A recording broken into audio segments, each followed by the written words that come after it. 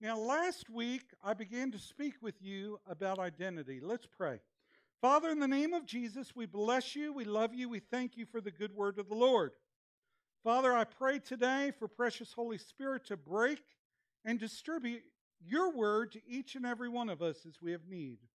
Father, young and old, Lord, regardless of how long we've been in service to you, Father, I pray for Holy Spirit to speak to each of us exactly what we need to hear this day in the name of Jesus.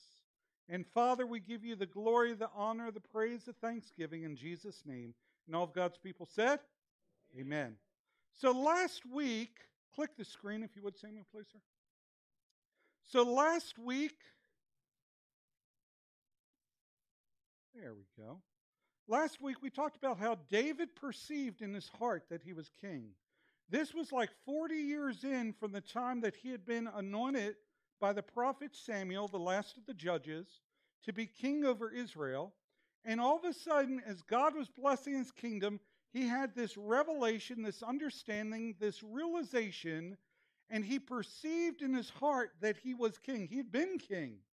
But he had this identity shift in his life where it became revelation of who God had called him to be and that he was actually walking in the calling of God. And I related that to our lives and how in our lives we really need to see a shift in the body of Christ in America to understanding who God has called us to be, that our identity is hid with God in Christ, that it should no longer be we who are seen, but a reflection of Jesus in and through our lives. Amen?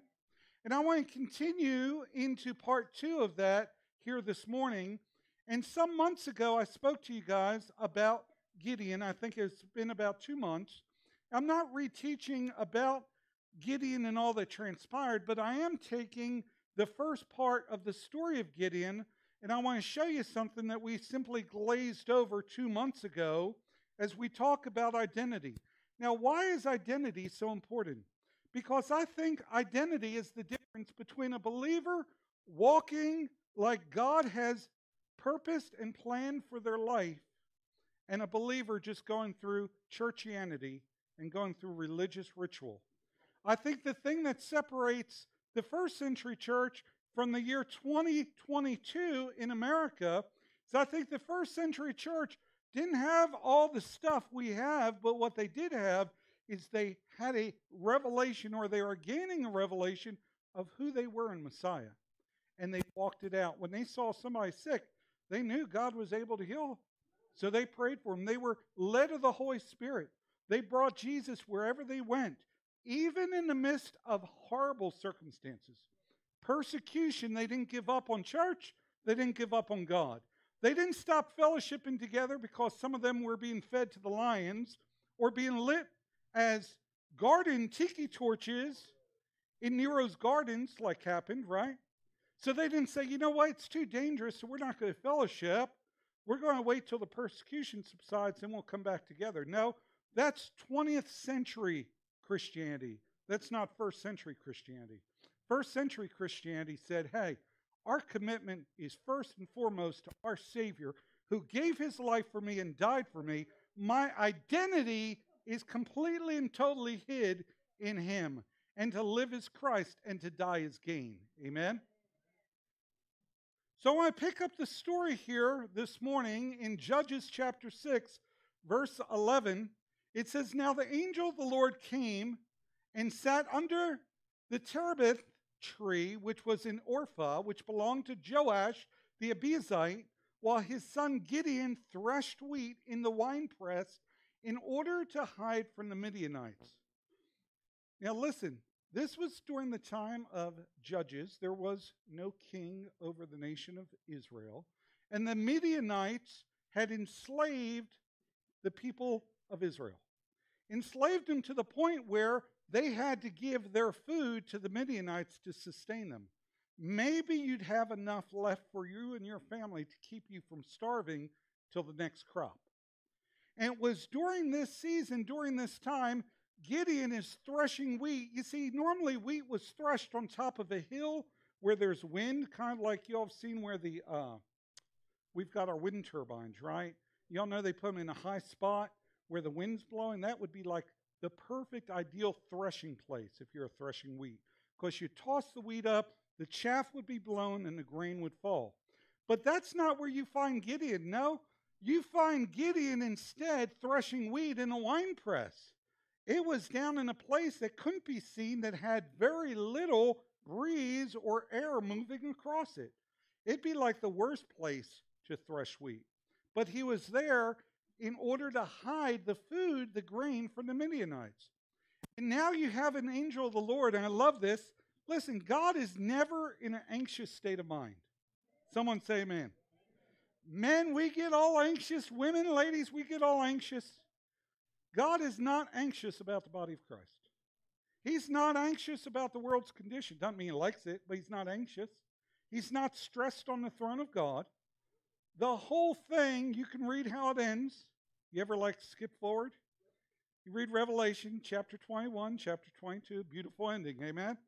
But God's not in a situation where he's stressed. And I love this because the angel of the Lord, he's just chilling, sitting under a tree. Now, I'll be honest with you, I believe, and I have lots of reason to believe, that the Old Testament, that the angel of the Lord was the pre-incarnate Messiah. That was Jesus before he had a human body. I have lots of reasons to believe that, but I don't want to teach you on that today. But I will tell you this, that this angel of the Lord's chilling out. Gideon's fearful for the Midianites threshing wheat in the winepress. Fear and anxiety and security were all traits of Gideon at this time. He's threshing wheat as he hides out. Have you ever been there in your life where you're operating out of a spirit of fear and anxiety instead of trying to find the purpose and plan from God and hear the voice of the Holy Spirit for your life?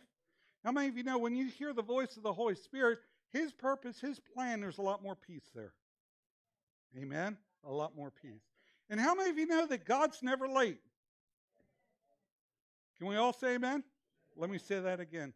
Our Heavenly Father is never late. He's always just in the nick of time. Amen?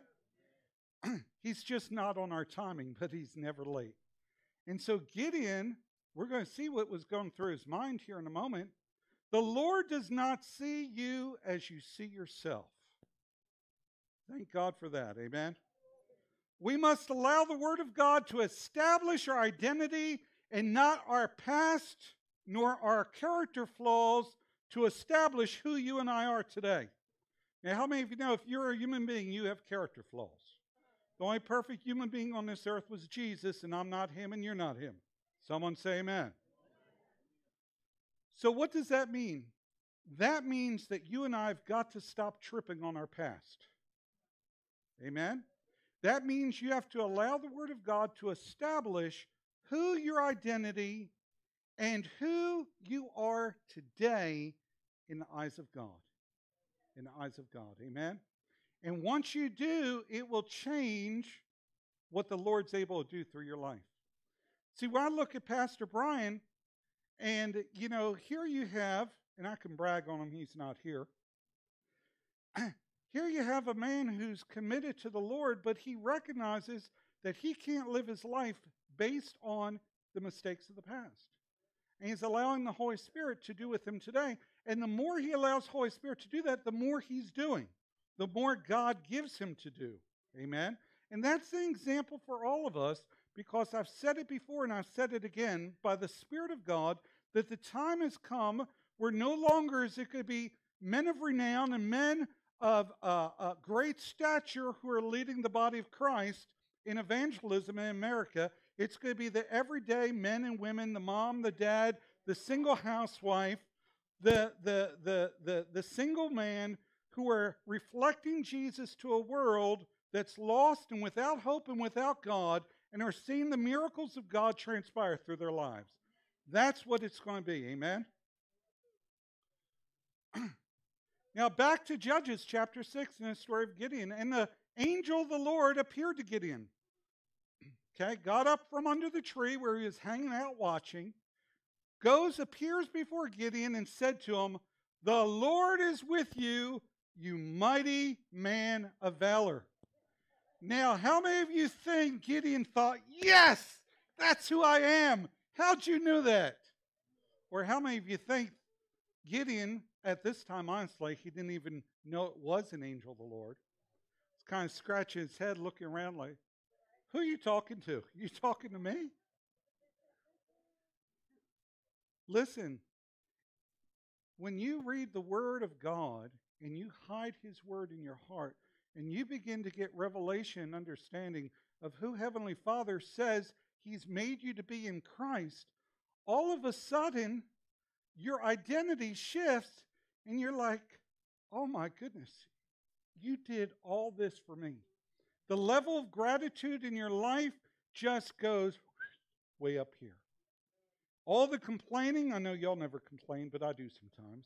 All the complaining goes away because as you begin to have a heart of gratitude, as you recognize what Jesus is doing and has done for your life and how He sees you today, not all the past mistakes, but how He sees you today, your life hid with God in Christ, then all of a sudden you recognize that, man, there is nothing God can't do through you. Nothing. Everybody say nothing. Gideon did not see himself at this point in his life as a mighty man of valor. Amen. He just didn't see himself.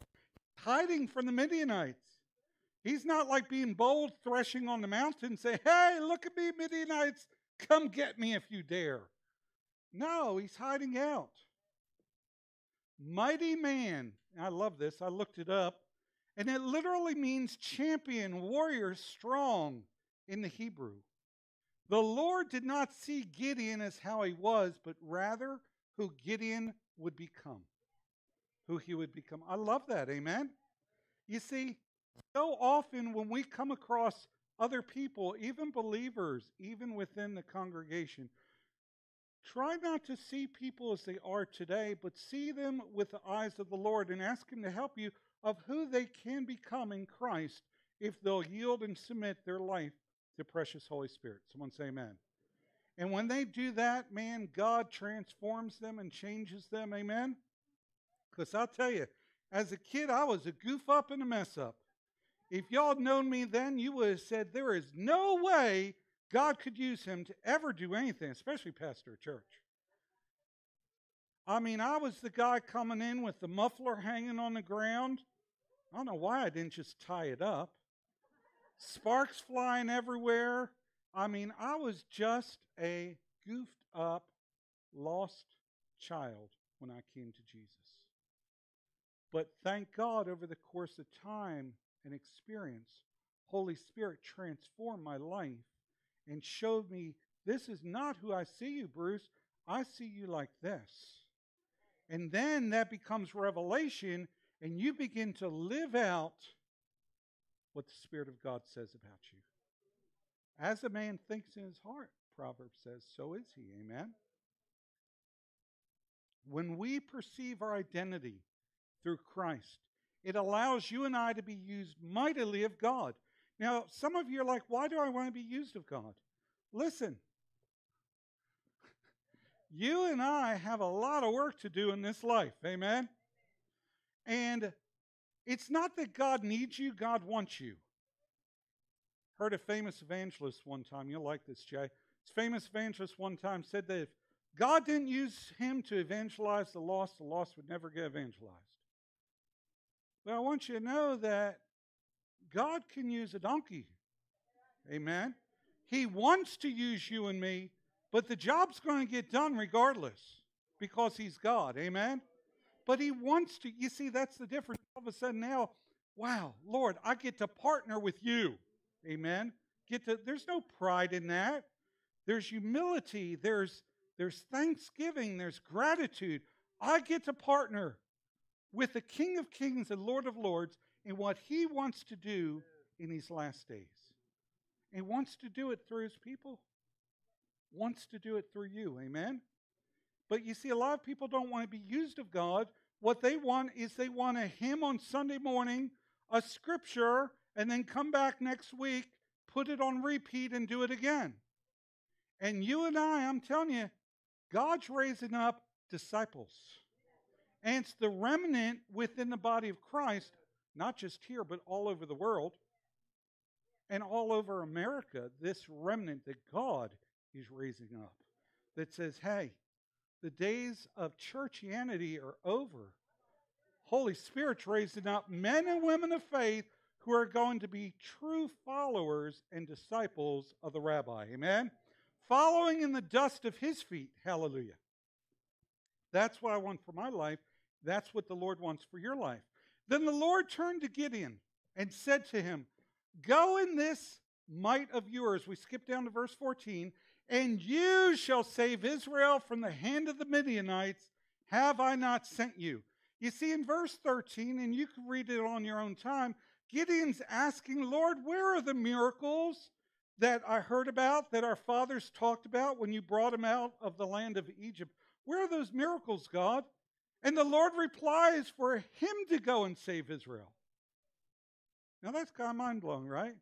God, where's your miracles? And the Lord said, hey, Gideon, you go. I'm calling you. You see, I want to be blunt with y'all. How many of you know the scripture where the Lord says in the Word of God to pray the Lord of the harvest that he would send laborers into the field, for the harvest is white? It's already ready, right? Listen, you cannot pray for laborers to go into the field without Holy Spirit starting to work in your heart and say, hey, like Isaiah, Lord, here am I, send me. Amen.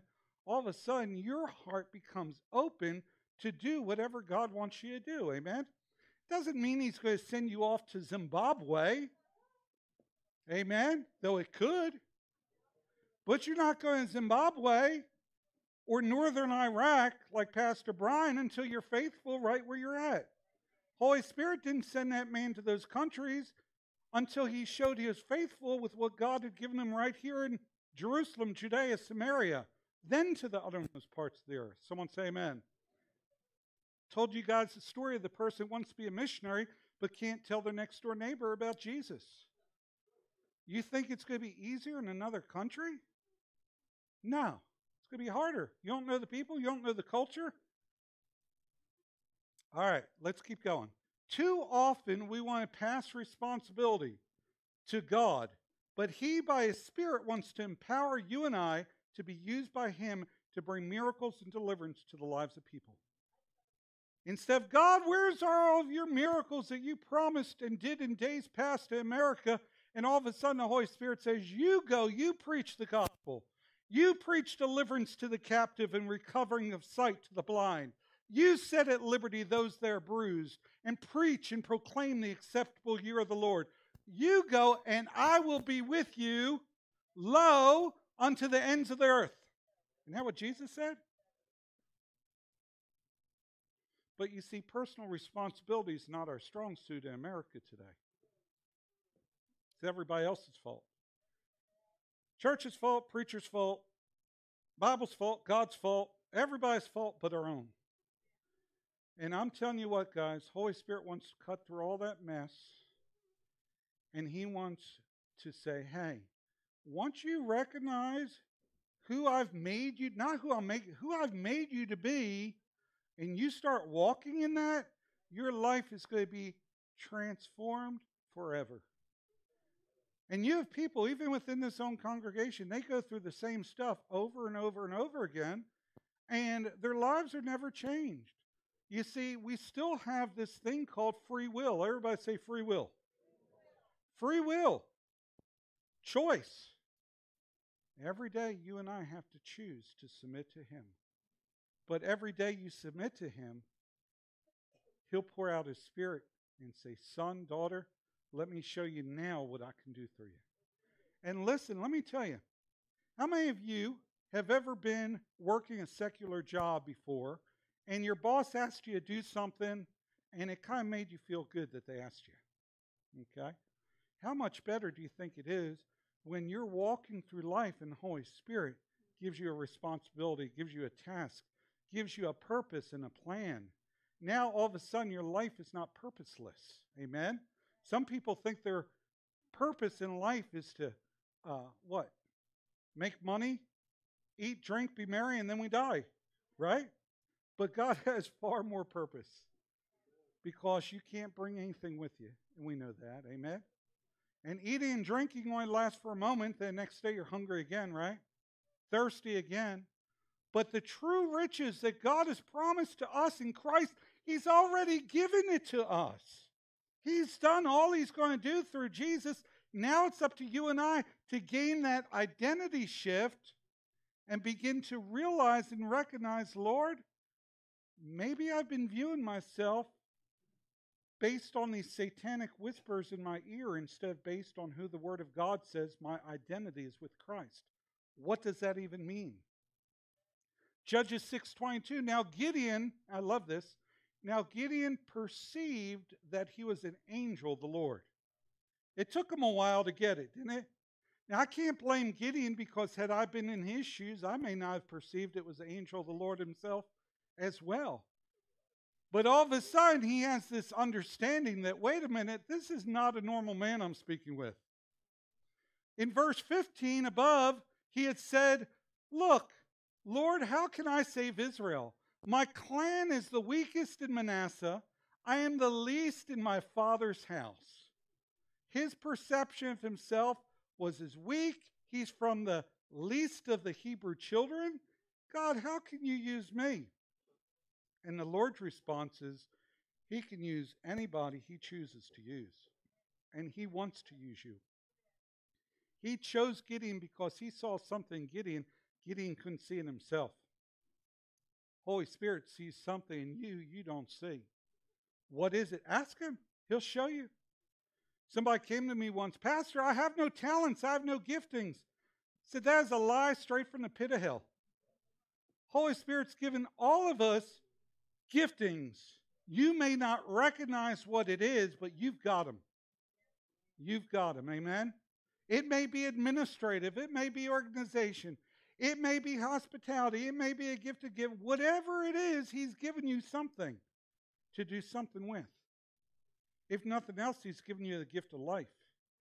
And if you have life, you have lungs. And if you have lungs, you have breath. And if you have breath, you have a tongue. And if you have a tongue, you can speak to share good news with someone else. Someone say amen. So at this point in their conversation, Gideon perceives, remember David perceived in his heart that he was king? At this moment, Gideon perceived, understood, had this revelation that this is the angel of the Lord he's speaking with. So Gideon said, Alas, O Lord God, for I have seen the angel of the Lord face to face. David perceived he was king, and Gideon perceived that it was an angel of the Lord speaking and prophesying over him. And I'm here to tell you, when the Holy Spirit changes your perception and gives you understanding, gives you revelation of what Holy Spirit can do through your life, it will change you. But some of you still say, it's almost like I can hear you, well, I'm not sure I want God to do anything through my life. Well, that's the first thing you need to change there. Amen?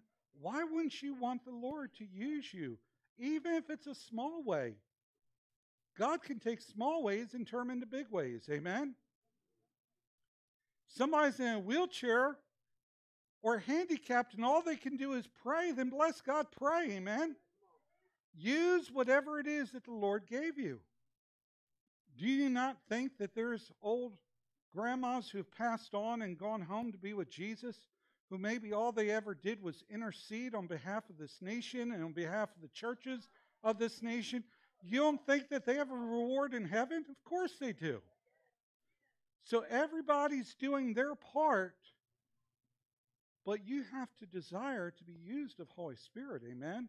We've got to get out of this me congregation member, them preacher. Preacher does everything. Congregation member throws money in the bucket, does nothing. That's never been the Bible's model. That's America's model of the church. That is not God's model. God's model is for the fivefold ministry, apostolic, apostle, prophet, evangelist, shepherd, teacher, to train you and teach you so that you can do the work of the ministry. And it doesn't mean the work of full-time ministry. It means the work of being a reflection of Jesus to someone who doesn't know Jesus. We talked about that in Sunday school, amen? All right. Your perception about the Lord's view of you can change your life and keep you from wallowing in the mud of your past. Someone say amen. How many of you guys have mud in your past? Now, it doesn't matter if that mud is quicksand. Doesn't matter if that mud was just shallow or if it was like 5 feet deep. You're not in the mud anymore.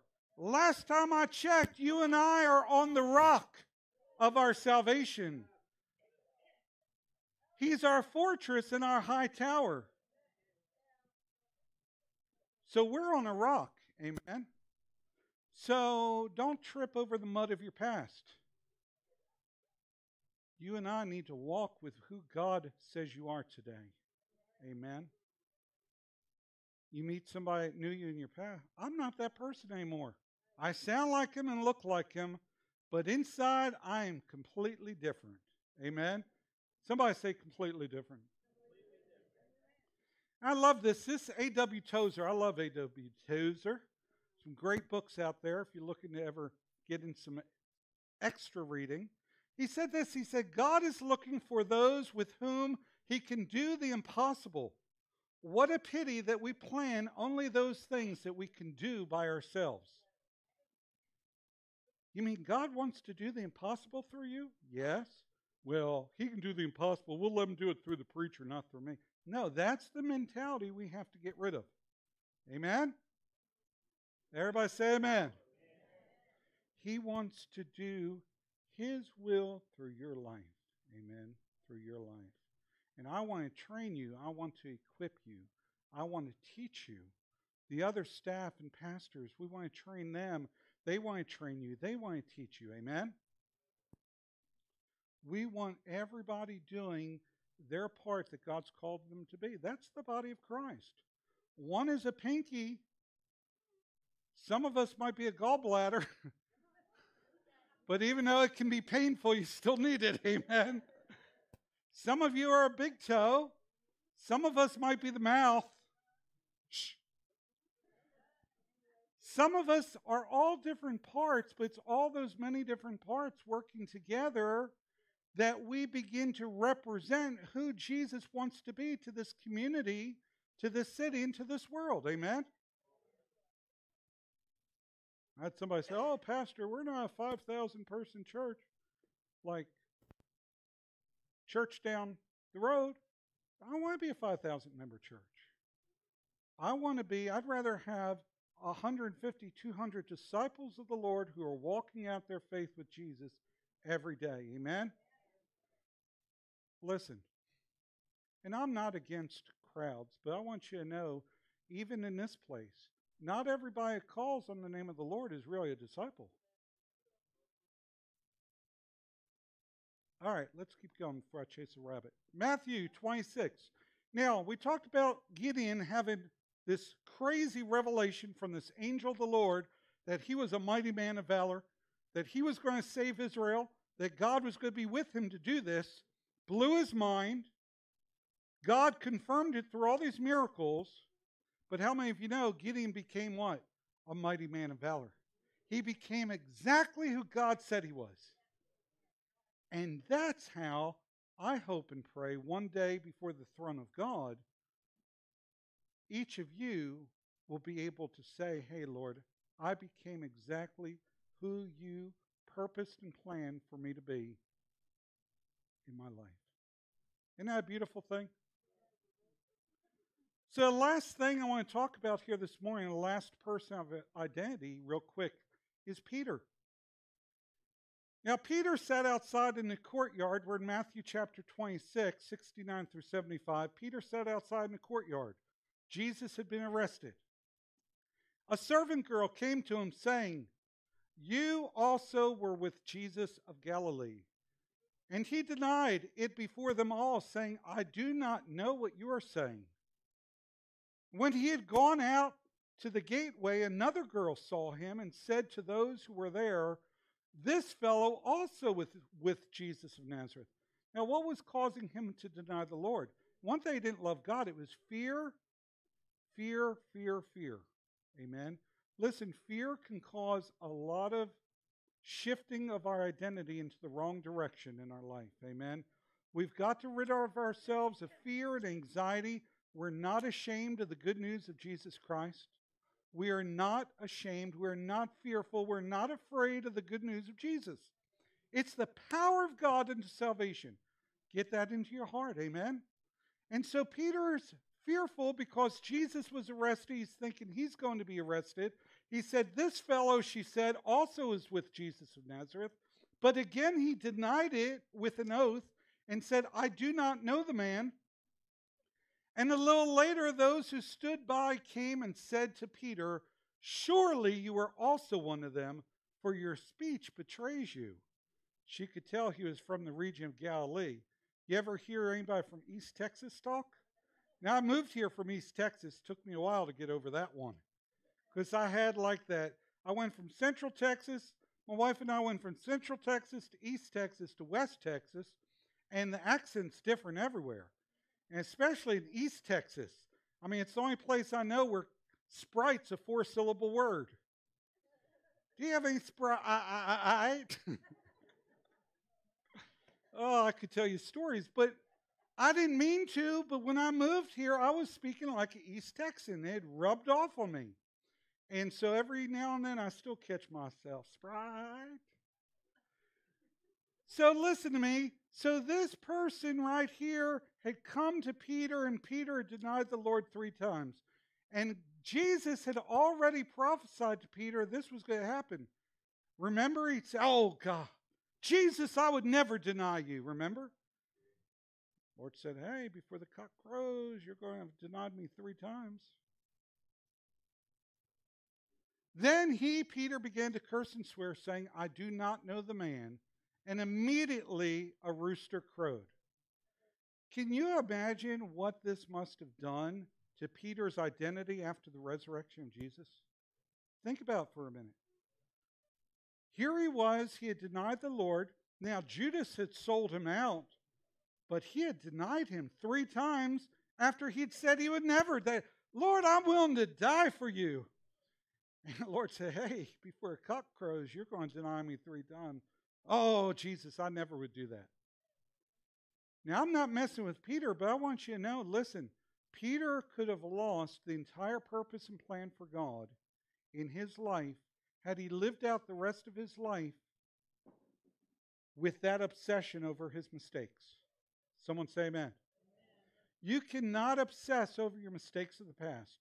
If the Lord Jesus has forgiven you of them, why do you keep remembering them?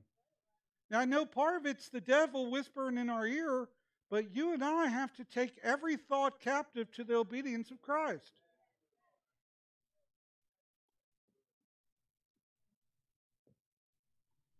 Click the screen, please, Samuel. Peter remembered the word of Jesus, who had said to him, before the rooster crows, you will deny me 3 times. So he went out and wept bitterly. Now, I just want you to feel for a moment what he must have been feeling. He was like, man, the Lord knew I was going to do this and told me ahead of time, and I did it anyway, and I've walked with him for 3 years.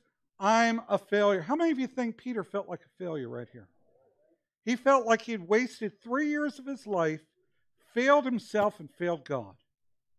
And I want you to know that had he not brushed off his knees, gotten up, and gone on with God, he never would have accomplished the purpose and plan that God had for him.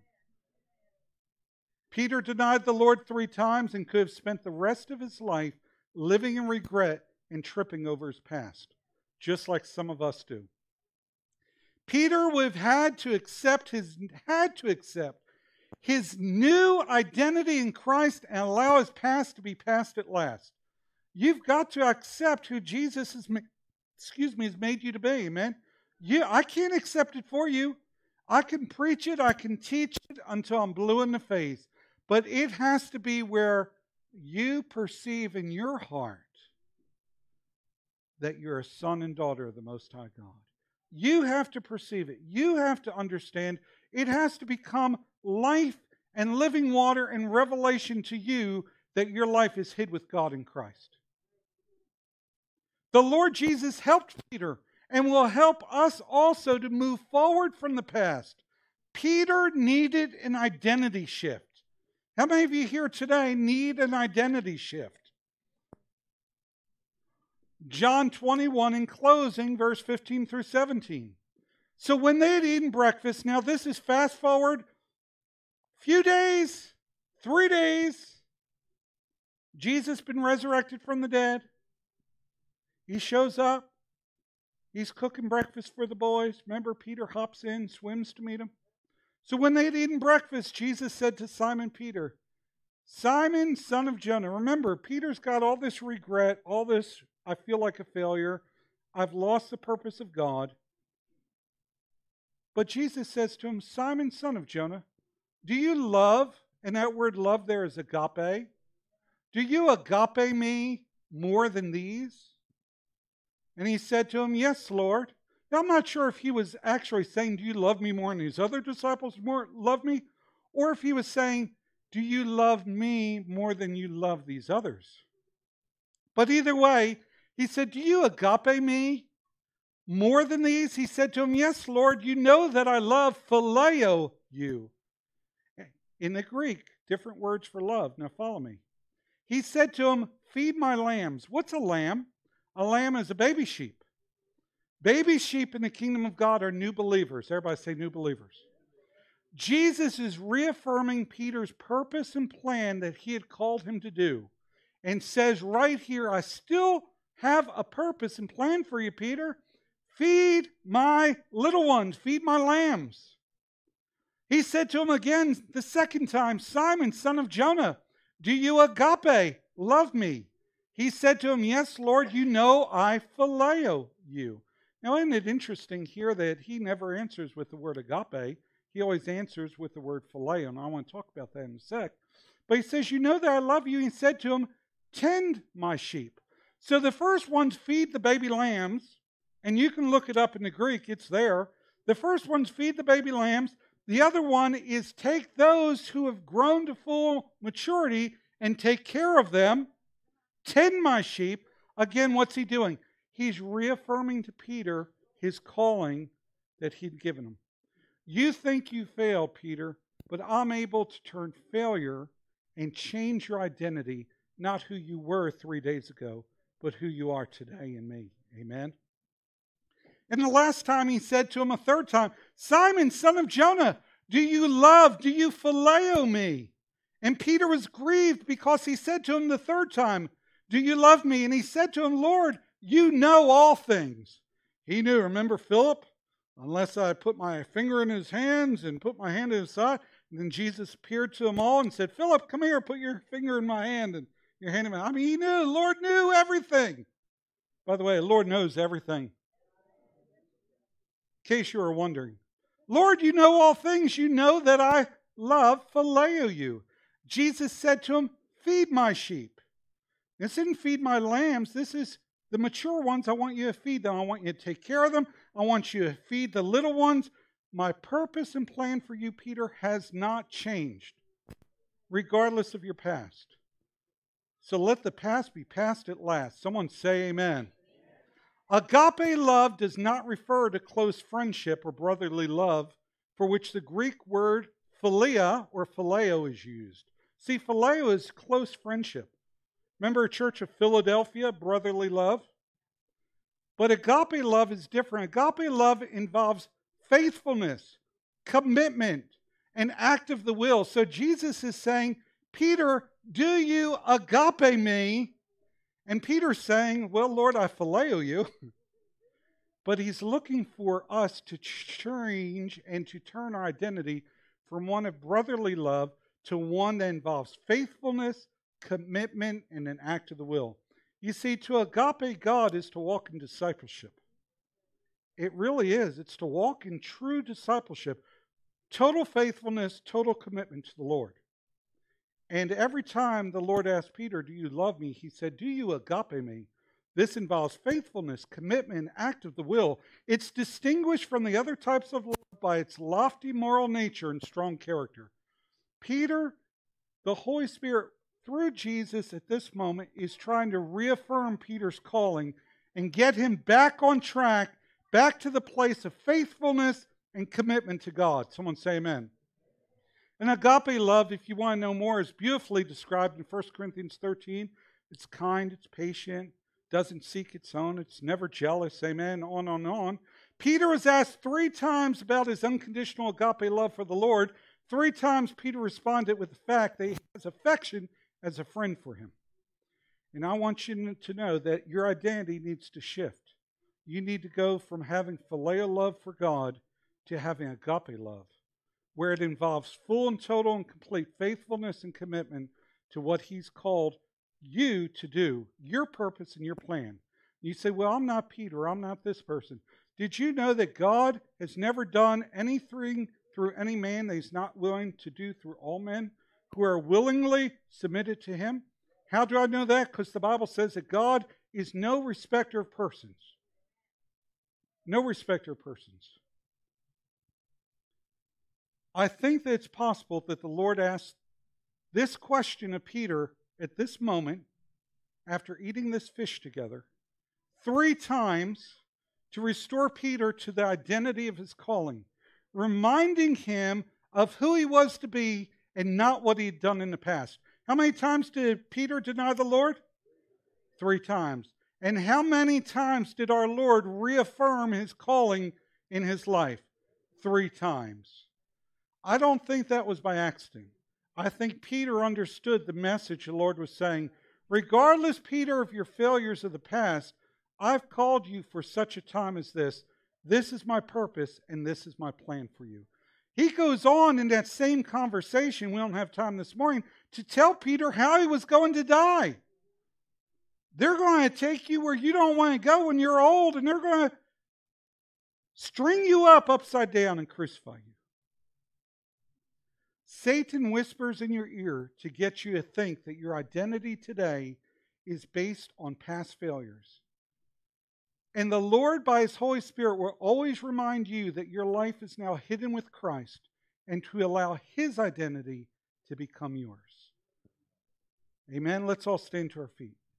We did this last week and I loved it. I want to do it one more time. I want us to declare based on the Word of God.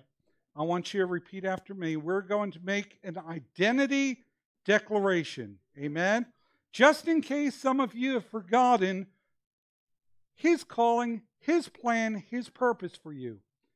If you're involved in any darkness, in any deceit, in anything, remember that is not the plan of God. That is not how His will is going to be fulfilled in your life.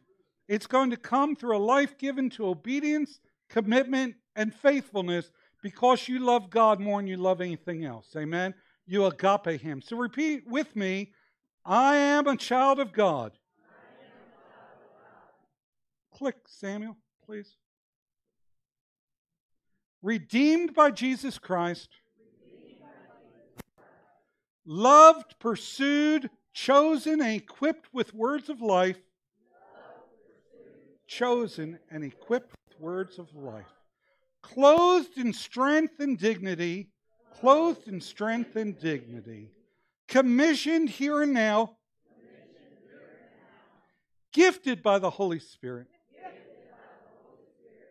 Forgiven and unbound. Blessed are those who believe. Hallelujah. Can we give Jesus a hand clap this morning? Hallelujah, Father.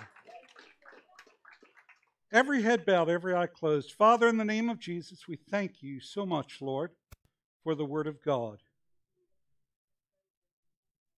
Altar prayer guys, prayer ladies, if you'd come forward in Jesus' name. Father, we love you. We magnify you. I thank you for the work of Holy Spirit in our hearts and lives, Lord. Perhaps there be some here today, Lord, who had forgotten who you say they are. And they've been living in the past, Lord God, allowing past failures to haunt them.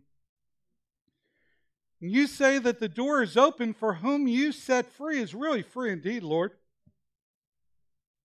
Free to live for you, free to serve you, free to see your purposes and plans fulfilled in our hearts and lives. With every head bowed, every eye closed, saints praying around the room. If you're here today and you've been allowing the failures of the past to keep you, you believe that they've actually hindered you from what God wants you to do and what the Holy Spirit has for you in your life. I want you to lift your hand to Jesus right now. Be honest, lift it up high. I want to pray for you right where you're at. Leave it up, leave it up, leave it up. Anyone else? I'm going to wait just a minute longer. Father, in the name of Jesus, I pray for all those who have lifted up their hand. God bless them for their honesty, Lord. And Father, they've had failures in the past, Lord. They've had darkness. They've had things like all of us have had, Lord. And Lord, some of them feel like they've tripped over these things. They've allowed these darkness, these disappointments, these failures, Lord, to hinder them, to keep them from walking in faith and victory today, from walking and allowing precious Holy Spirit to accomplish your will through them today, Lord. So today we declare to them that their sin is forgiven in the name of Jesus. By the blood of Jesus, you said in your word, Father, that you take their sin and their failures and their disappointments and throw it as far from them as the east is from the west, to remember it no more. You throw it into the sea of forgetfulness, Lord, to never dredge it up. Our salvation and forgiveness in Jesus is absolutely and totally complete. Freedom to live in our new identity. Freedom to live with our life hid with God in Christ. Freedom to walk as you've called us to walk. Free to see your purposes, Father, and your plans. Make this so, Lord. Encourage their hearts by your Holy Spirit today. In the name of